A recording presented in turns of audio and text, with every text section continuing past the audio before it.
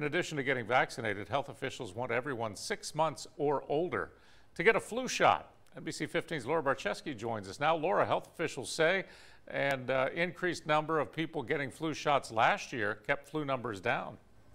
Yeah, Greg, health officials say the flu shots paired with mask wearing, hand washing, and social distancing all contributed to fewer people getting severely ill with the flu last winter into spring.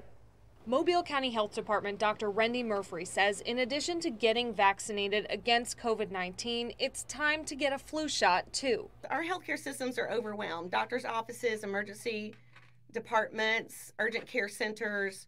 So get a flu shot if you can, get a COVID shot to give our healthcare system a breather. Of the last 3 flu seasons, the 2020 to 2021 flu season was the best health officials have seen in years. So this past year, 20 to 2021, you can see that green line, we had almost no flu season last year. Dr. Katrina Skinner says, like the COVID-19 vaccine, the flu shot is one of several important layers of protection from infection.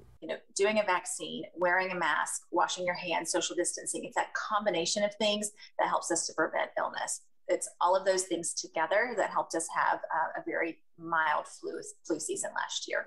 Dr. Skinner says everyone 6 months and older should get their flu vaccine before Halloween. With most flu happening during the winter, you definitely want to get your protection in before then.